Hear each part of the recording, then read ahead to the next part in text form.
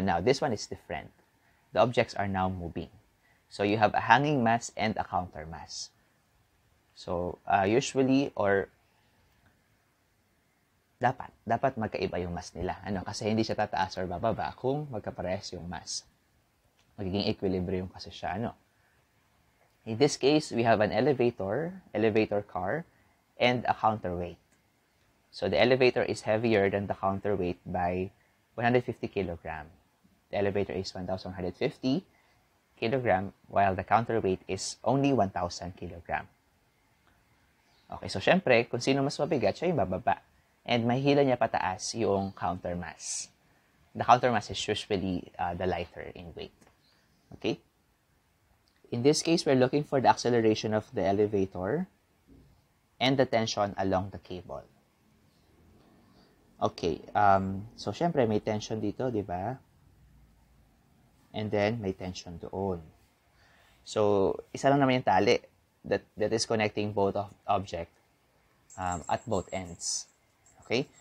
So, the tension that the objects are experiencing would be the same. Okay? Tension is always pulling. Okay?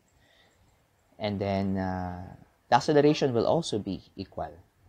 So, kung ano yung acceleration ng elevator car pababa, ganun din yung acceleration ng counterweight pataas. The only difference is the elevator is going down, the acceleration is negative, while the counterweight is going up, and the acceleration is positive. Okay, let's try to solve this problem. So, as I have said, you will be drawing first the FPD, diba? Standard operating procedure na yan. FPD of elevator and the FPD of counter mass or the counterweight. So, simple lang ang FBD nila, diba? Now, I have a weight, I have the weight of the elevator, and I have the weight of the counterweight, and there is a tension, no? May kabig pa din yung counterweight on the elevator. Otherwise, the elevator will just go down. Walang slow down sa kanya. So, the tension on the elevator is upwards, and the tension on the counterweight is upward as well. Otherwise, it will not accelerate upwards. Okay. Also, remember to put the direction of the accelerations rather, para hindi ka malito while you're solving. Now, to solve for the acceleration, I will give you a formula. No? This is the formula that you will use for these cases. Hanging mass and when there's a counter mass.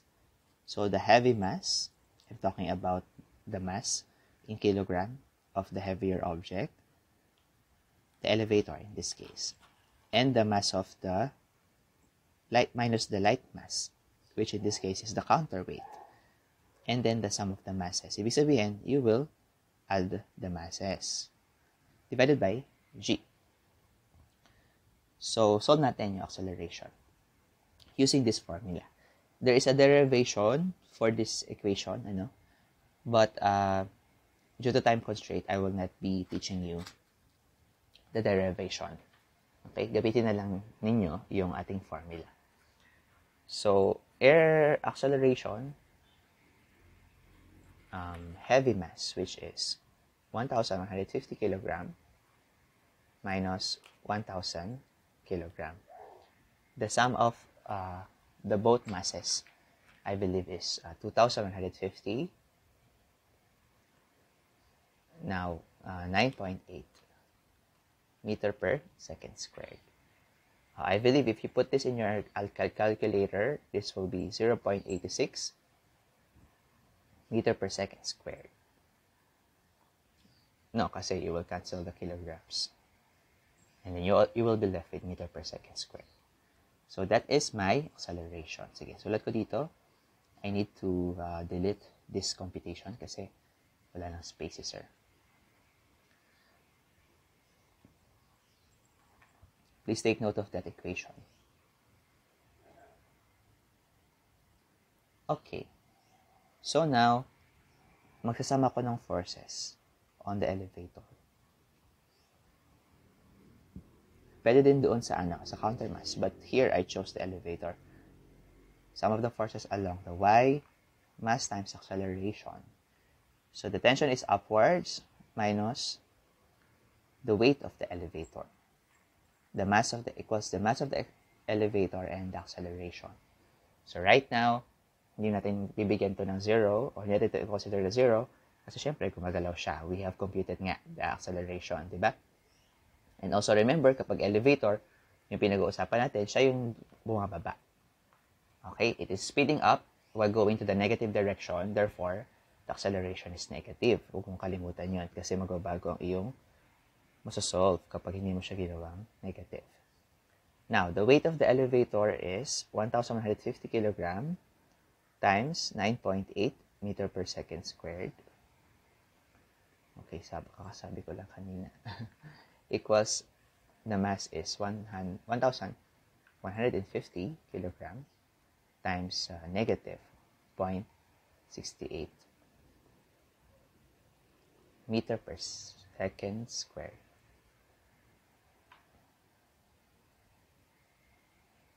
Okay. Okay, I believe this one will be equal to 11,270 newtons. And on the right side, it will be equal to this much, negative 782 newtons. So if I transpose the 11,000 on the other side, it will become positive. No? So, sige, transpose ko na siya dito because I don't have a lot of space.